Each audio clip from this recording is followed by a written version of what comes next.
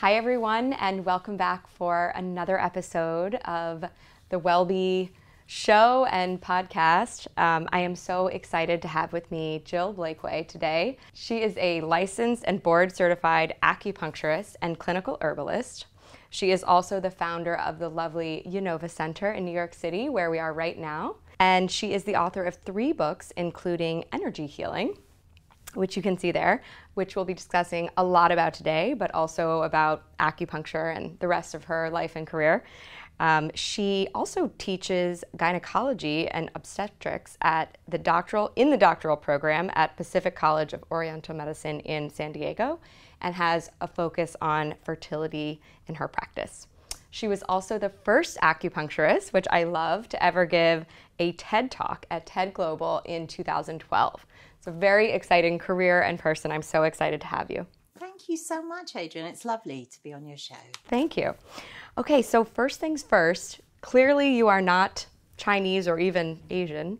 So I would love to know how you got from Great Britain to Chinese medicine and becoming an acupuncturist and an energy healer. Yes, it was a bit of a journey. And in fact, it's a journey I tell in this book, Energy Medicine, which is part memoir, which is how I got from being a pretty ordinary British girl and very conventional. I worked for the Queen. I did not think I was going to end up an acupuncturist in New York, let alone an energy worker, and how I got here. And how I got here was in stages. I discovered acupuncture, and like a lot of acupuncturists of my generation, I've done this for 25 years, but I came to it because I saw that it worked, and then I became fascinated, and I sort of fell down a rabbit hole of Chinese medicine, and I ended up doing a master's and then a doctorate in Chinese medicine. And acupuncture is energy medicine. But for a long time, I didn't necessarily understand how deeply connected to energy medicine it is. It is, in fact, one of the oldest forms of energy medicine. But when I started to practice, I started to feel the energetics of the treatment. And that led me on a journey to explain the science as well as some of the mystery behind the energy medicine, which is why the book's called Energy Medicine, the Science and Mystery of Healing. You said you came to it because you saw that it worked, but was it a personal health experience where you interacted with acupuncture and that's what you saw? The first time, yes. And I think that's true of a lot of people. They discover Chinese medicine when they have a chronic illness that nothing's helping. Chinese medicine is particularly good for long-term chronic illnesses. And I had a series of niggly health problems. They were not, life-threatening. And someone in a health food store said, "Why don't you see an acupuncturist?" And I was hooked. He helped me immediately. And I decided eventually to go to Chinese medical school and work out what it was all about. Besides acupuncture, what is it and what therapies does it officially include? Well, energy healing refers to all those modalities that either diagnose or treat illness by manipulating the energy, the electromagnetic energy that pulses through every cell. And so it's a broad field. It includes acupuncture at one end. It's not just an energetic technique. It is actually more physical as well. And acupuncturists are the only licensed and board certified energy workers, which means they are held to a certain standard of education and a certain standard ethically and things like that. But there are some very interesting hands-on and hands-off therapies. And energy medicine covers things like Reiki, and pranic healing and therapeutic touch as well. And in the book, I set off on a journey. I was very lucky. HarperCollins paid me to go around the world and meet with healers and also scientists who could explain what they were doing and measure the effects. And so I met some extraordinary healers as I journeyed, particularly in Japan. I spent a bit of time in Japan, and there is a big tradition of energy medicine in Japan. It's where Reiki comes from. I was thinking of something else you mentioned in your book about, was it sound therapy or music therapy? Is that included in energy? Yes, anything that's a wave that carries information on a frequency is part of energy medicine. And in the book, I tell the story of a young man called Madhu who fell out of a window when he was in college and unfortunately broke his neck and was told he would be a tetraplegic. His spinal cord was 99% severed. And he lay in hospital and he started to make tones, and the vibration he could feel through his body. Now, if you think about being tetraplegic, it's actually quite hard to make noise because your diaphragm doesn't work properly. But he kept making these tones, and people taught him mantras, and someone brought in a Tibetan prayer wheel, and his dad would lift him out and help him spin it. And he had the common sense to realize that if he could feel the vibration through his body, he had enough central nervous system to communicate a signal. And he healed himself with this vibration, and but not completely. The reason I love this story is that, of course, he needed doctors. He had extraordinary surgery. He was in UCSF, which is one of the best neurological departments in the country. So he had very good care. But there was no doubt that the vibration that he created down his spinal cord is what made the difference. And Madhu walked out of hospital 3 months after his accident. And a nurse told him, I think very kindly, not out of malice, you need to stop hoping, Madhu. You need to start working out how to be the best tetraplegic you can be instead of thinking that you're going to walk. And he said to me, I'm paraphrasing, but he said to me, I wasn't stupid, Jill. I knew that I would probably end up in a wheelchair, but I never let it permeate my being, which is such an interesting thing. He was only 23 at the time, and I think that shows great presence of mind. And of course, he was right, and he did walk. Wow. I can't wait to hopefully meet this person one day when I'm in San Francisco. He works as a sound healer now. Oh my gosh. Isn't that? I mean, that's so interesting. It changed the trajectory of his life, and he now works as a sound healer. Yeah, so many of us, I think, who have gone through something either that life-threatening or, yes. With our families and our own health that end up in this field. It's very hard to find someone that just sort of, nope, nothing's happened to me. I just, just came to do this on a random whim. You talked about how this book covered so much about the science behind energy healing, which I appreciated because I'm a research and science junkie as well. I know it has its limitations and science can be manipulated, but I love to see when scientific research is being done in fields that people, haters, as I call them, would like to say, oh, that's not science. And I say, oh, yeah? Well, why is Northwestern doing studies on it? Why is, UCSF has a great integrative medicine program and research center. So that's really important, I think, to bring into the fold because I love proof and I think it helps. What is the scientific basis for acupuncture specifically? Well, it's complicated. It took me an entire chapter to look at it in the book. The physiological effects of acupuncture are quite easy to prove. So for a long time, we've been able to show by MRI that it makes changes in the brain that affect the relationship with pain. We can use Doppler ultrasound to show that it increases blood circulation. We can use thermal imaging to show that it decreases inflammation. And there have been lots of theories as to why it works. And I felt when I looked at this book that they didn't really go deeply enough, but they were all true. So for a long time, people thought it was the gate theory, which it really means that a gate gets closed if you overstimulate a nerve and it interrupts the pain signal. Or you can show that acupuncture increases endorphins. And so people assumed that that increase in endorphins which is your body's own natural opiates, was pain relief. But for the book, I was really interested in the energetics of it. So I went looking for scientists who were studying this. And the first person I looked at was Dr. Helen Langevin at the University of Vermont Medical School, who looked at how acupuncture points themselves are different from other tissue, which is so interesting. And what she did is she looked at the pull force of a needle, which means when we put a needle in, we manipulate it a little bit, as you know, with acupuncture, and then the body grasps it. And the pull force is 18% higher at the acupuncture points. And when she did research, which she did on rat abdomen, in fact, tissue, she saw that the connective tissue winds around the needle like spaghetti around a fork, and that makes it more electroconductive. So that was my first clue that the acupuncture points are more electroconductive. And then I wondered why? Why? And the answer lies in embryology. It turns out, and nobody ever asked this question, or at least I hadn't, is how do embryos communicate with themselves? I don't know whether you've ever asked that, but they need a communication system, and we communicate through our central nervous system, or often through the blood, through the cardiovascular system, through hormones and proteins in the blood. But embryos don't have a sophisticated enough cardiovascular or central nervous system. And what they do is they do it electrically. And I'm going to refer you to a YouTube video, you and your viewers, called Electric Frog Face. It's from Tufts University. And it's a frog embryo creating itself. And it's like lightning going across. And the way that the body does it is to create little staging posts that then have an electrical reaction, and then the next bit of the body buds off from that.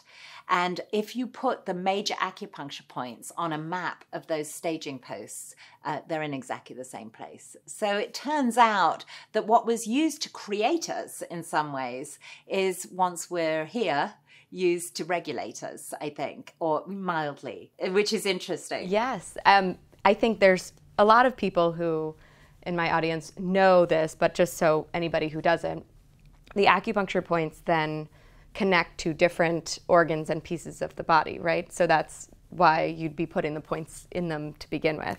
Well, that was another mystery to me. And in the book, I tell the story that I worked in a hospital in an OB department, and we were clearly able to use acupuncture points to dilate the cervix in women in labor. We could measure it. And in fact, the NIH gave us a grant to study it because it was so interesting. But I wondered how a point on the leg down here somewhere could dilate the cervix of a woman in labor. And I didn't think that had been adequately explained. However, I think it goes back to the connective tissue we talked about when we talked about the nature of acupuncture points. One of the major forms of connective tissue in the body is fascia. And it's everywhere. It wraps our organs. It keeps our body in compartments. When I was writing the book, I talked to a surgeon who told me I was always taught never to cut the fascia if I could avoid it because bad things happen, adhesions and things like that. And fascia is extremely electroconductive. It has a very high collagen content. And collagen has a lot of water in it, as you can imagine, because that's why we put it on our face and things like that. So the fascia is very electroconductive. And if you look again at a map of the fascial plane, you'll find that they line up with the major acupuncture meridians. So I think that is how that signal gets communicated deeply into the body. Oh, okay. So putting, an acupuncture needle into, like you're talking about, down here, uses the fascial planes to communicate to the cervix to dilate. The point itself is more electroconductive than the tissue around it, and then it contacts the fascia and sends a mild but profound in its impact signal through the body. This is a ridiculous question maybe, but how does it know where to go once you put it in? Maybe it would go up to, your heart or something. Well, the acupuncture points have been used for thousands of years, and I think they probably worked them out by trial and error to start with, if you see what I mean. But it's following the path of a specific fascial plane. Got it. So this one here does actually go all the way up to the groin. And I imagine they didn't have x-rays and things like that when they were working out where these points were. So I imagine they did it all what's called empirically, which means trial and error. Oh, that's fascinating. I've been doing acupuncture for a long time, but never really thought about the details and how it works. So you talked about fascia and cells and connective tissue. But how does that all relate to the science of other kinds of energy medicine? I think that's a really good question. And also, how does that then relate to qi? If you could explain a little bit about that. Well, qi, every ancient culture has a concept of what the Chinese call qi, an energy that animates us. So, the Greeks saw it as the pneuma, the breath. In Judeo-Christian tradition, it's the breath of life. In Ayurveda, which is from India, it's called prana. The Chinese call it qi. And what they were talking about really was the relationship between energy and matter. That we're not just matter. We are matter. We are solid. We are, we're not actually as solid as we think we are. We're all vibrating. But you know what I mean? We have skin and bone and flesh. But we also have something that animates us. And in that way, back in the day, science and philosophy and medicine were all intertwined. And then in the West, we unintertwined them. We separated them out. And medicine is over here, and spirituality is over here, and philosophy is over here. But qi, at its most basic, it's electromagnetic. I like to call it your body's intelligence. I like to think of it like that. It's your body's ability to restore homeostasis. There's something really smart about our bodies. If we have a couple too many drinks at dinner, our liver goes into overdrive overnight. How does it know to do that? There is an innate intelligence. There's a messaging system within the body. So that is chi. And then your question was really what's the scientific basis for the other forms of energy medicine? And that took me a book to disentangle because they're a little harder to understand, and they've been less studied than acupuncture. But you can measure the force, the frequency coming out of a Qigong master's hands. That's a sort of Chinese version of Reiki in some ways. And it's 1,000 times greater than the energy that comes out of the largest energy field in the body, which is the heart. And it's a very low frequency, which is interesting. And when I was researching the book, I looked at that low frequency, and it turns out quite coincidentally, at the best orthopedic hospitals in the world now, they run a very low frequency through bone to speed up healing. And it's the same frequency, which I think is interesting. Exactly the same. Exactly the same. And I wondered what happened in my body when I was treating patients. So I had an EEG of my brain and an EKG of my heart while I was working. And it turns out that my brain and my heart go into what's called resonance. They start to go at the same frequency. And to do that, I slow my brain down quite a lot. And then energy comes out of my hands that's measurable. It feels warm, but it's not actually warm. It's a bit like a microwave. If you measure the patient will tell you, oh, Jill's hand feels warm. I think my hand feels warm, but when you measure it, it's not, which is interesting. And then the patient's heart goes into resonance with mine. We all go at the same frequency. And I think when that happens, information gets transferred. And that's when the magic happens. That is so cool. You mentioned this also in your book, and I thought this was so interesting. The placebo effect, right? The placebo effect is wildly powerful. And I learned this filming the interview of Kelly Noonan-Gores, who interviewed a lot of doctors in her documentary Heal, all about the mind-body connection. And there were so many modalities that she mentioned, and there was a lot of great research. But she also talked about the power of just the placebo and the mind to overcome things itself. And so I wondered how that kind of plays into energy medicine. Is it a component? How much of it accounts for that? I think it's a really good question. I devoted an entire chapter to placebos in my book. It's what I gave a TED talk about, in fact. And the way I see it is that there is a continuum of things that act as prompts to the body to self-heal. And those prompts can be physical, like acupuncture, but they can also be suggestion. And you're absolutely right, the placebo effect works. And it doesn't just subjectively work, it can be objectively measured to work. And by that I mean, there's a study that shows that Parkinson's patients whose brains lack dopamine, if you give them a placebo and tell them it's a medicine, they will make their own dopamine. And you can measure it. So our minds are profoundly powerful. And so it's hard then to tease out, both in Western medicine and other forms of medicine, how much of any cure is a placebo, I think. Because there is some element in all medicine. And in the book, I talked to an orthopedic surgeon, Dr. Ian Harris, at Northwestern University in Sydney, Australia. And he wrote a book called Surgery, the Placebo. And he talks about how a lot of the common orthopedic surgeries don't work any better than placebo when they're measured against a sham. And they actually do sham surgeries these days, which blew my mind. And for instance, they do sham knee surgeries where they open people up and then close them up again without having done the surgery. And then they do an arthroscopic knee surgery on some people. And the control group who have the sham surgery do just as well as the people who had the arthroscopic knee surgery. It blew my mind that was ethical, because There's one thing to do energy medicine, which has no real side effects. It's quite another thing to do a surgery and open people up and give them anesthetic and things like that. But I guess it is the only way to tease it out. So still, I wouldn't want a scar to be part of an experiment, but I mean... I guess they gave their consent and they get better. Right. So yes, I guess that's it. But there is a range of prompts that you can give people to self-heal, and they're all interesting. And acupuncture isn't straight placebo in so much as I said, we can measure the physiological effects of it quite easily. But there will be some placebo in it, just like there is in those knee surgeries. I love the idea that these different things are just moving this stagnant energy so that you can clear a path for the immune system to come through and say, oh yeah, there is a problem over there, let's go fix it, because something has happened in which they can't tell that, or they can't react, they being the immune system, even though... Your body's a sort of self-healing machine in some ways, and it does it every single day if you think about it. It deals with all sorts of things. Absolutely. Sometimes it gets overwhelmed, and sometimes it needs medicine, but sometimes it just needs a little prompt.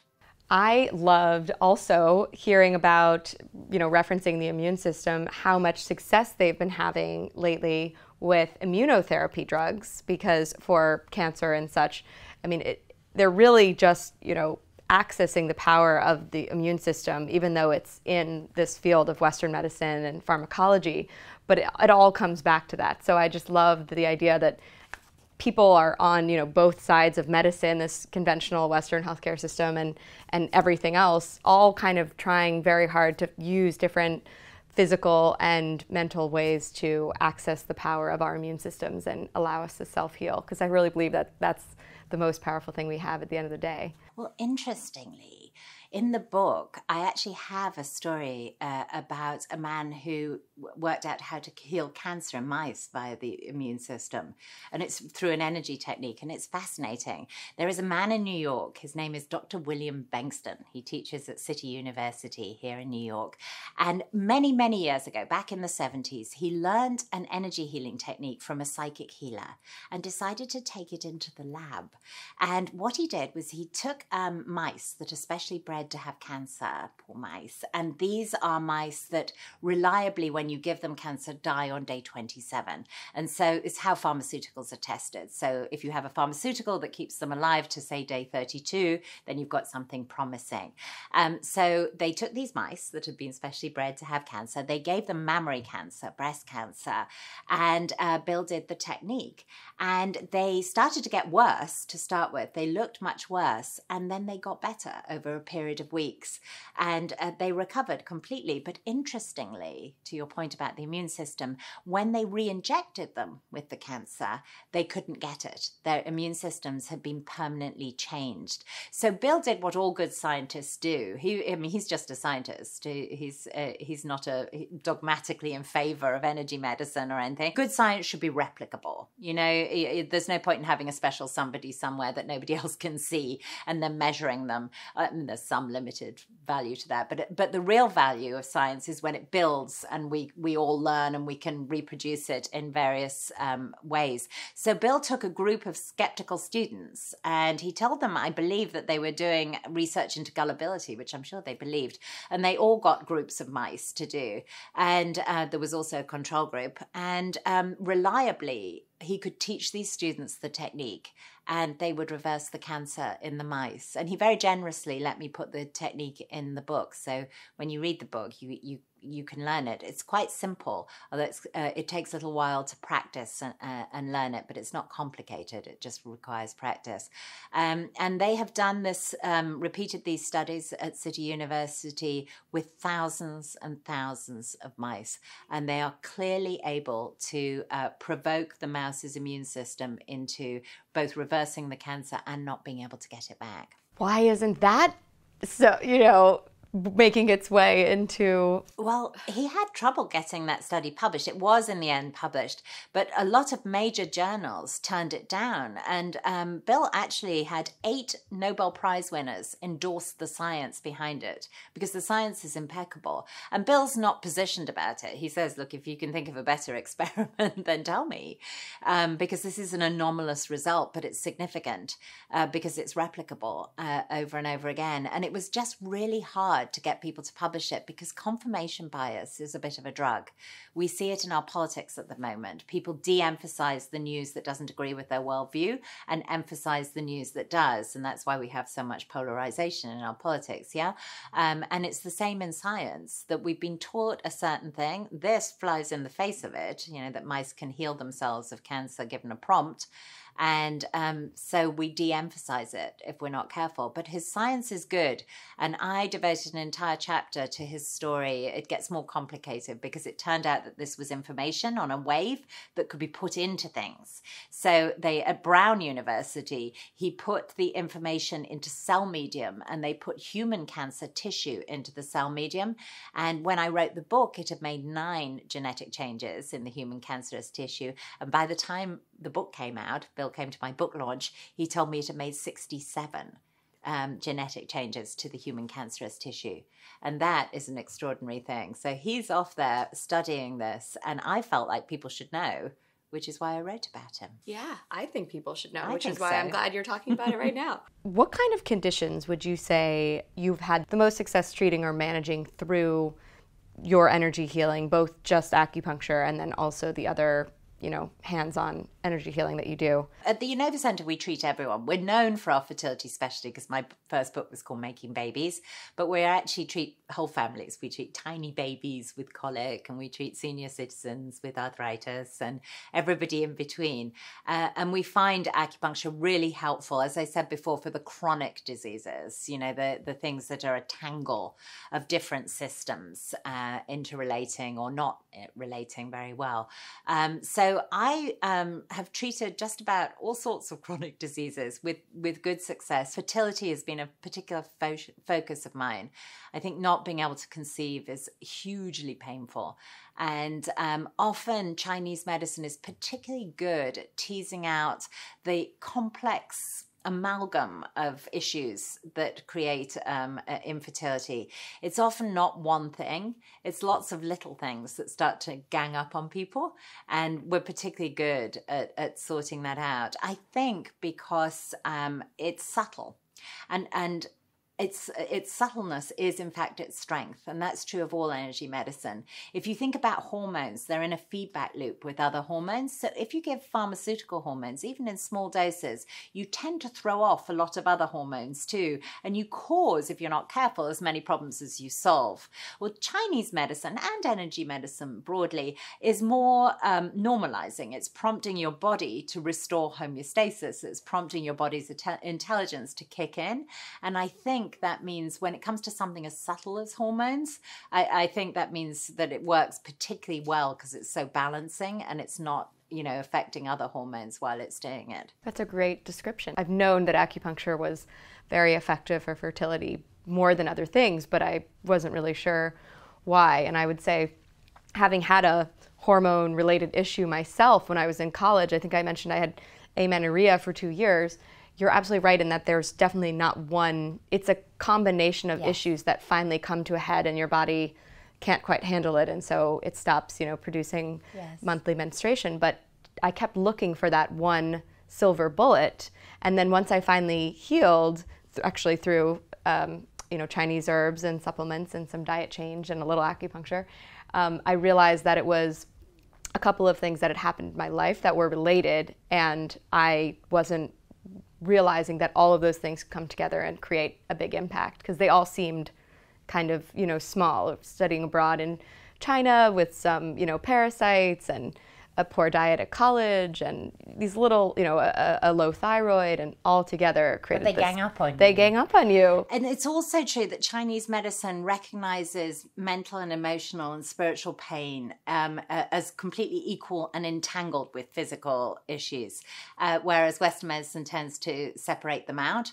And again, there's often an emotional element as well as a physical element, and a lifestyle element to a lot of hormonal disorders. And there's a sort of stigma about the emotional element in Western medicine that there isn't in Chinese medicine. And I think that's helpful too. Yes, absolutely. Somebody I heard describe conventional or Western healthcare as, a two-party system. You've got mental health care facilities over here paying no attention to diet or any other lifestyle things that might be going on. And then you've got the physical, which doesn't pay any attention to the mental, really. And until they come together, it's very hard to heal either one. I agree. And it's what I was saying before about the relationship between energy and matter.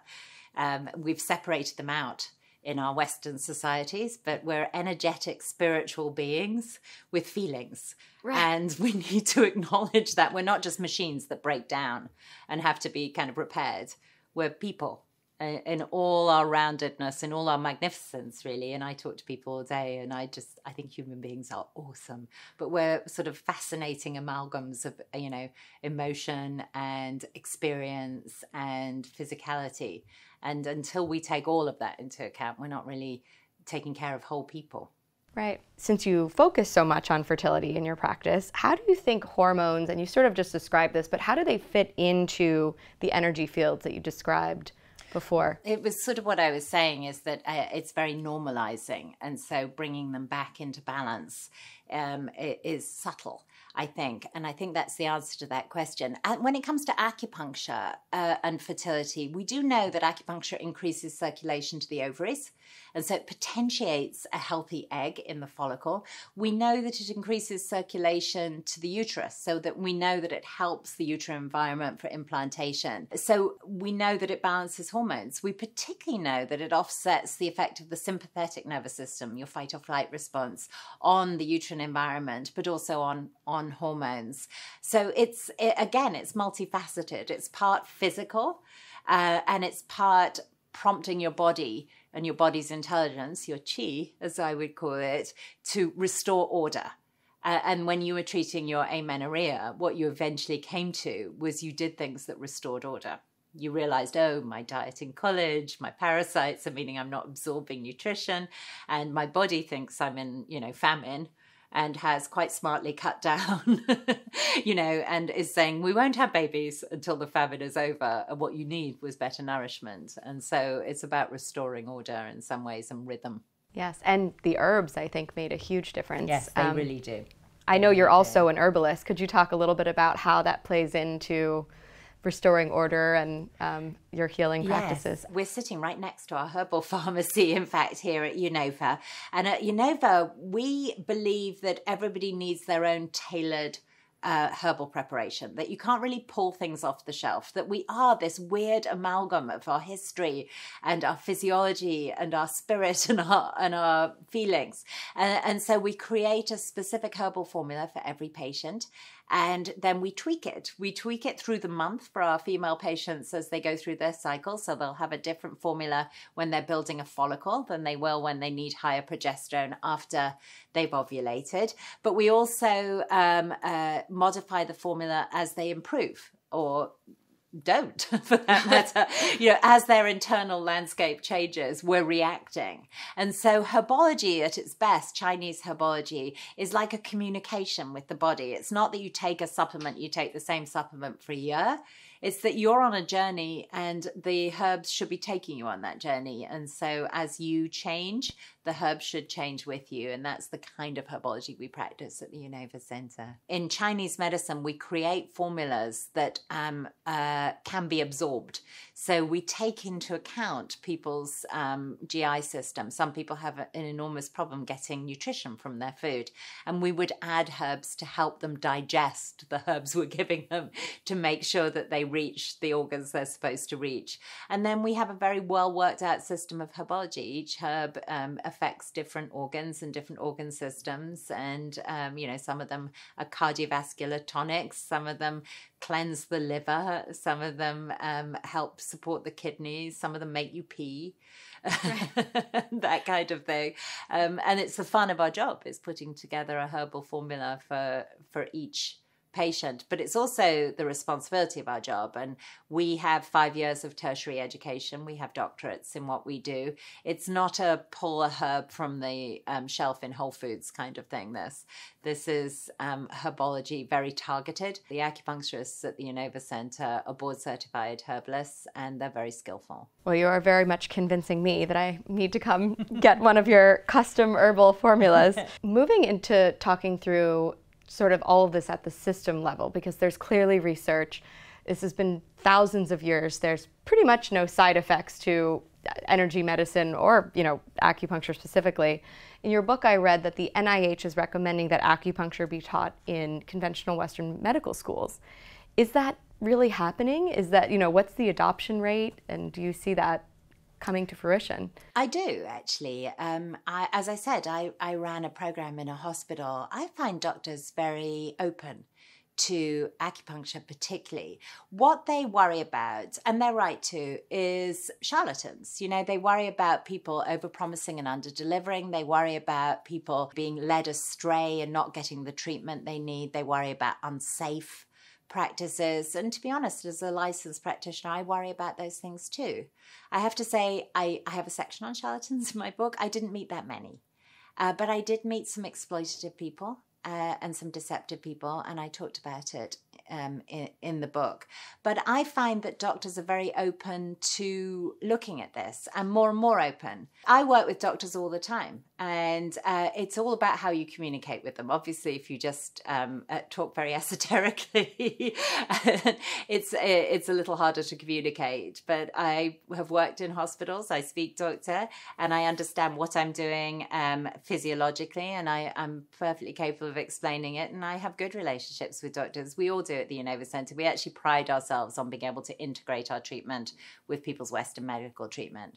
Yeah, it seems like this is the kind of place that really values that, and I'm sure doctors are happy to work with you because you're so interested in science and so knowledgeable in both what you do and what they do. So if I'm, somebody watching this and I have some little chronic health issues, but I've never tried acupuncture, I've never tried energy healing, where do you start? Are there things that you can do on your own as far as energy healing? I know you had a few sort of self-healing things in the book that you mentioned. What would you say, if you have these couple of things, like this is a great fit for acupuncture, energy medicine, but perhaps if you have, that, not so much, or where would you start if you were somebody who was just dipping their toe in? Well, I would say if you have something acute and life-threatening, do not call an acupuncturist. If you're having a heart attack, please call 911. And I will say one caveat to that, which is I had a horrible pinched nerve under my shoulder blade that I could not fix, and my acupuncturist just did a number on it. It was an extremely painful treatment, but it helped so much. So we're very good at nerve pain, actually. Yes. But in general, chronic issues, pain, imbalances, all the issues where one system is affecting another system, I think are a really good candidate for Chinese medicine. Multifaceted issues, autoimmune problems, migraines, hormone disturbances, pain, headaches, digestive problems. Those are all good things to go to an acupuncturist for. And the thing about acupuncturists in this country is they are all licensed, which means that they are held to a standard ethically and also held to a standard educationally. They pass board exams and things like that. And I think that is helpful. Now, having said that, there are a ton out there of really talented energy workers who are not necessarily in the licensed end of the business because there is no licensure for that kind of thing. And some of them are amazing. And in the book, I try to help people find the best of those. And one of the things that I did was I talked to the head of psychiatry and law at Harvard, who is a forensic psychiatrist whose specialty is transgressions of the therapeutic relationship. And he told me that you should be careful to avoid people who are a bit of a cult of one, or have a lot of ritual and dogma, or who tell you that only they could help you. We couldn't think of any case where that would really be the case. And he said to me, the only thing a good practitioner should be getting from treating you is their fee and the satisfaction of having done a good job. So if anyone's trying to get any more than that from you, introductions to people, sex is a big one, unfortunately, then you need to give them a wide berth. But if people want to start out, and at the risk of plugging my book, Energy Medicine, I do give you self-healing techniques in this book, and I do teach you how to transmit energy yourself. And one of the things that I wanted to make sure that people know is that you don't have to be a special person to do this, some special guru healer. I'm certainly not special, and I can do it. Everybody can. This is not something that relies on some special talent that only some people are born with. Everybody can do this, and everybody can be taught to do this. And if you think back to Bill and the mice and the skeptical students, he could teach any of the students to do the technique that healed the mice. It wasn't that they needed to have a special aptitude. So it's just about, if you were doing it on yourself, really understanding how to harness these waves and this energy in your own hands, I think, right? And well, I give exercises at the end of every chapter in this book, as you know, and it's meant to lead you into your first steps at harnessing this energy and using it for healing. I love that. So now I want to ask you two questions that I think help, a lot of people care, especially in the WellBe community, about trust and recommendations and knowing that certain people helped you and you had a good experience. So are there any kinds of practitioners or doctors, since functional integrative medicine is a focus for us, that have helped you, that you recommend and loved working with? And would you be able to share, any of those experiences wherever they are? I think you should have somewhere in your medical armory someone who takes a look at you as a whole person. Chinese practitioners of Chinese medicine do that, but also the functional medicine doctors and the naturopaths. And what they're doing is they're looking how one system interacts with another. So how the digestive system impacts the reproductive system, how the cardiovascular system and your circulation impacts, say, the reproductive system or the digestive system, how the digestive system and the gut microbiome affect mood, for instance. So I think the people I have found helpful have been the people who take that look, and that's the naturopaths, the functional medicine doctors, and the Chinese medicine doctors. Got it. My last question for you is what we call our How I Get WellBe question. So, there's a lot of noise right now about wellness routines and morning rituals. And, I think some of us believe it's starting to get stressful how many things we need to do before we can even leave the house for ourselves, right? So I'm sort of in this, and I know some people have mentioned it to me as well, like, how do you just pull some of these things back and ask people who live and breathe this, what they do, what their can't miss, absolutely no matter what's going on in their day and their life, things that they do to ensure that they prevent chronic health issues and keep any that they've had at bay. So we say, how I get WellBe is... Well, how I get WellBe is I deal with a lot of people all day. I deal with patients. I have a big team here at Yinova. And one of the things that I realized when I was writing this book is that the human energy field is real and it's interacting with people, and it can be exhausting.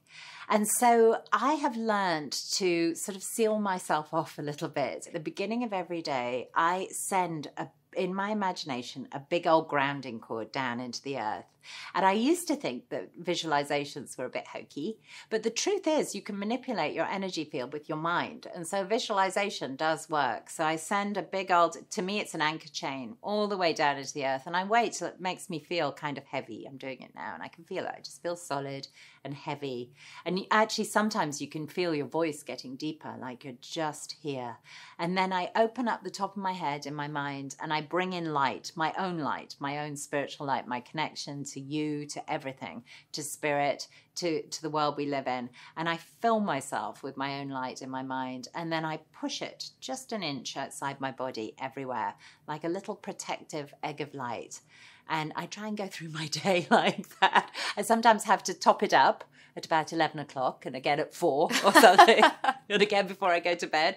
But since I have been doing that, I have been less swept up in other people's dramas. I've been less stressed.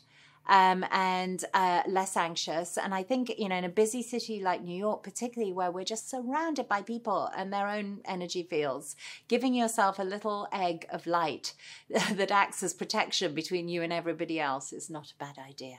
I love that. And I'm sure it's, that little bit that's outside of you is also running into other people's energy fields and bringing them some light when they, haven't brought it to themselves. Well, that's a nice thought. I hope that's true. That was the thought I had. When you're on the subway and you bump into somebody, you're giving them light. Yeah, exactly.